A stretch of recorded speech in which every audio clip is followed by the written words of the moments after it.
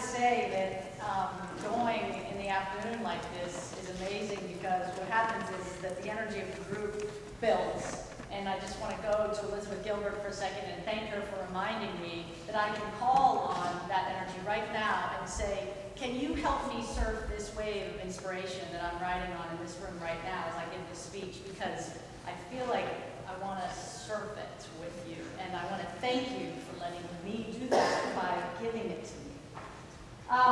So yes, in the program, I'm described as a speaker, an educator, and a creativity catalyst.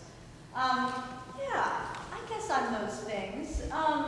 For the first decade of my career, I spent all my time in politics, working both here and in Washington, D.C., 3,000 miles away. And then the second part of my career, the next decade, I spent creating and running a nonprofit called ArtScore. And it has become the largest arts education organization in Washington State, and it's known as a national model for combining arts education and social change. But the interesting thing about it is that going back to how it started, I was sitting in my office when I was working for Mayor Paul Schell, and I had no hair, but it's because I was going through chemotherapy, and so I had henna tattoos all over my head. And a friend of mine came in to me and she said, Lisa, what's next, right? What's after this? And I said, I don't know. It has something to do with kids and art. Kids and art. I don't know. And lo and behold, I got a bunch of people together. I threw a party at my house. I raised a bunch of money and I sold my car for $5,000. And 10 years later, there's an organization called ArtScore that exists that is now a $1 million organization. Some of the students just went back to the White House to meet with Obama, talk about social change and civil rights and all these amazing things. And we just submitted a $1 million grant to the Department of Education. So in 10 years' time, an idea, kids and art, came to fruition.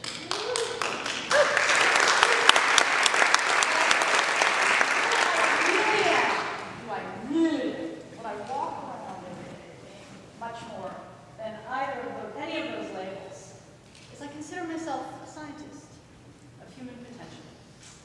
And the reason I consider myself a scientist of human potential is because we humans are at a pivotal moment. We are on a trajectory that doesn't look very good from this perspective. And I believe that our understanding of what our potentials are as humans is actually the key to figuring out whether or not we're going to shift that trajectory. And so I have and I just want to say that in terms of how I got there, in terms of who this person is, the scientist, it makes sense, right? In politics, you really want to understand what people say, what people need, and what they say they need, and how to make policy out of that. In ArtScore, it was all about having young people tap into their self-expression, because self-expression is the antidote to depression. I believe this. And in the work that I do now as a consultant with a company called Creative Ground, it's all about facilitating creativity and self-inquiry for organizational transformation. So it makes sense that I'm at this place, and I have a hypothesis.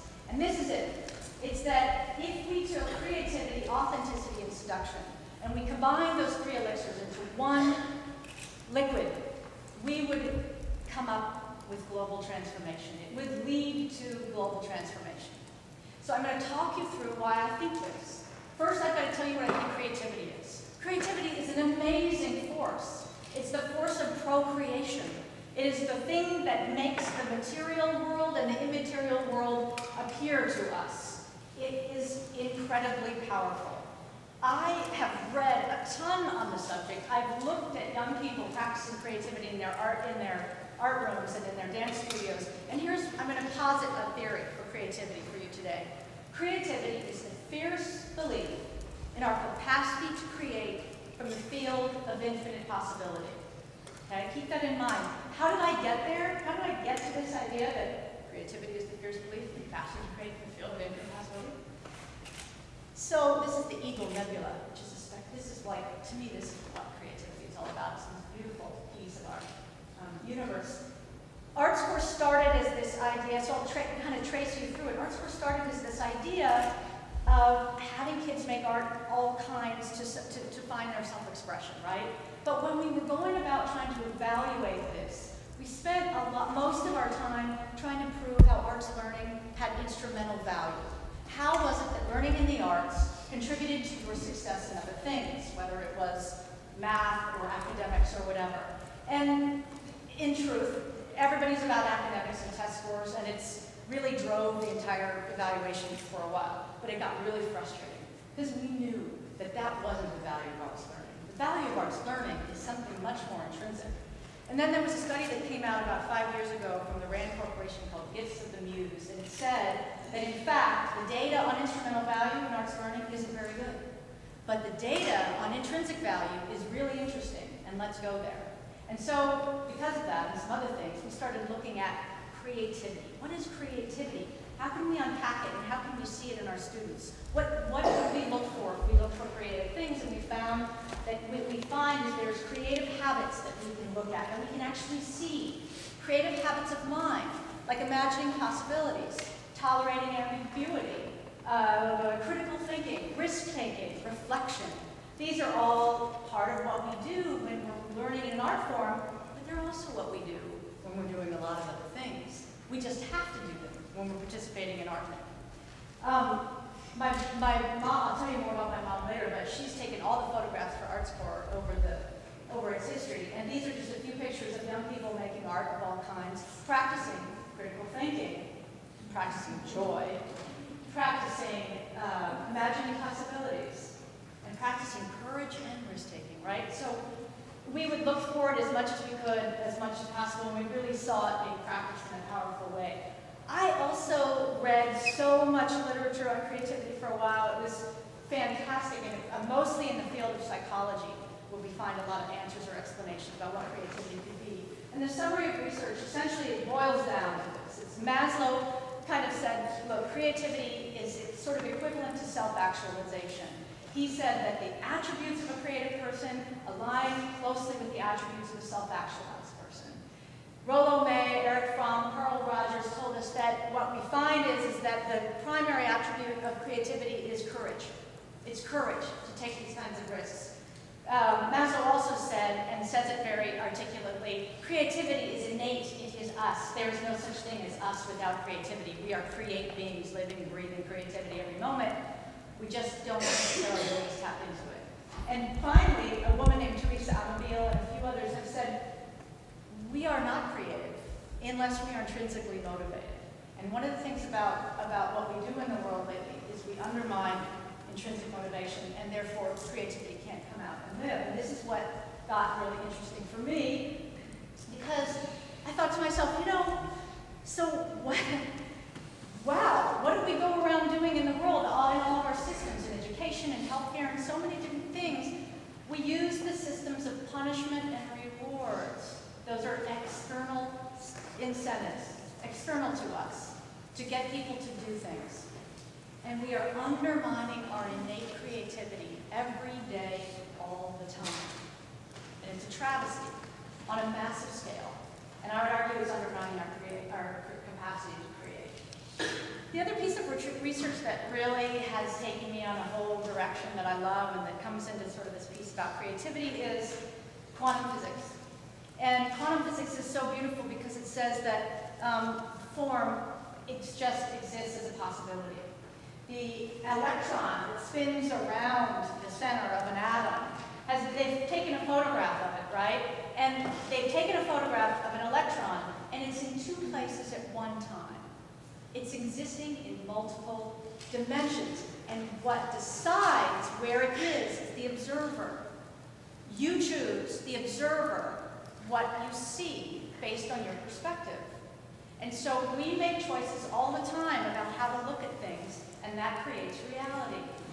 But there is an infinite field of possibility. So there's an infinite field, a way of looking at things. This is an awesome possibility. This is an awesome power. This is an amazing opportunity. This is an undeniable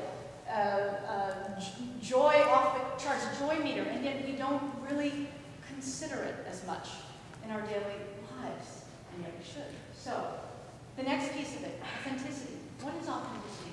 To me, it is this state of being aligned with your most authentic self. It is, in a sense, to conform to the original. And to reach a state of authenticity requires a devotion to self-inquiry. It's a trait that I honor and treasure a lot about myself and about others in the world. And I would argue that one of my greatest teachers of this is my mother, who had a nose for it. She could read bullshit from 10,000 miles away. She had a divining rod for the truth. And so I could never really get away with anything, and most people around her couldn't either. And this is an amazing thing to be able to do, to really understand what feels true, right? So I went to school, I moved out here, I got one job after another, I got married, I got divorced, all before I was 30. And then I was 31, and I found out I had breast cancer. And it was an aggressive tumor, and it was, which means in a young person, that's not a good thing. They throw the books at you. And I was terrified. There's nothing like a fatal illness to make you go, wake up. What am I doing? If you get cancer when you're in your 70s, it doesn't make sense, but it has more of a logic to it. When you get cancer in your 30s, it's illogical. What did I do? How did I contribute to this? Where did I go wrong, right? What's out of balance in me? And I went down a path, a very intensive path of self-discovery. I took Reiki, I did yoga, I did Qigong, I went to leadership classes. For 12 years, I was on a path of understanding who was I? How did I make choices in my life to lead me to this place? And as I got there, as I moved in that direction, one of the things that came to me was how much I had stuffed, how many feelings and emotions I had packed away and not dealt with. There's an amazing book by a man named James Hollis called When Good People Do Bad Things. And he basically says, harm in the world is done by the harm in the world are done by people with true malicious intent, and wake up every day to want to do that, is this much. Harm in the global sense is done on an unconscious level every day and collectively. And we don't see it because we stuffed all these negative feelings, and so we act out harm all around us. And he said, and so we must turn our attention to unpacking our shadows in order to stop the harm. It's absolutely essential. And I just love this picture because it says that we present to the world, and yet we have a shadow behind us that we continue to ignore. And at great detriment. The key here is self-inquiry and what it means. Self-inquiry is the way that we walk towards and into a state of awareness about compassion. Because when we are asking questions of ourselves to understand, and when we understand ourselves, and when we forgive ourselves, we do that with others. It's the natural law. It's the way it works, right? This is what happens to us. And compassion, you know, when you think about it, what's going on in the world today, we're not really that compassionate. I mean, globally, it feels like we get glimmers of it, but why is it that millions of people didn't think that another set of millions of people should have health care? Why is it that 1 in 11 African-American young men are in prison, right? Why is it that 6,000 people still in King County go homeless at night and sleep outside? We're not there yet. We're not there yet. Those things shouldn't be happening if we were truly in a compassionate place. How do we get there? I know, very first day. How do we get to a place where we could merge the amazing power of creativity, the ability to create from the field of potential, to do things like create Hiroshima, and match it with compassion, which requires authenticity? And here's where I argue that seduction comes into play. Seduction, it means, as they said, as Colin said, to lead astray at its root. It has sexual content in it. They're feeling in it. It's all about a feeling state. I've been in a state of exploring seduction now for the last 8 months, and it's been intense. And it's because the person who I believed was the love of my life betrayed me. And it broke my heart into 1,000 pieces. And to get up off the ground, I had to find meaning in this event. And I found myself struggling with the concept of betrayal. And I discovered that betrayal is in fact just a reflection of the betrayal you do to yourself. And I had betrayed myself for God only knows how long, in terms of not understanding what my truth was and who I really was. And in a sense, it made me question how it was that I had been seduced in this relationship. How had he been seduced? But the power and the feeling of seduction is amazingly powerful for us to be caught and sent off in other directions such as this. So it's something to pay attention to. And here's what's happening on a global level. The consumer marketplace, the advertising industry, they are masters of the art of seduction. They have us glued to the screen, believing in every cell in our body that we need what they're selling us. Our consumer culture is killing us. And the masters of the art, they put it out there with such extreme sophistication that we can't turn away. We can't turn away. We don't turn off the screens. And we believe that this has more validity than what we know to be true in our hearts. What we know to be true about who we are and what we need. We don't need so much. We need to come home. What we need to do is to come home.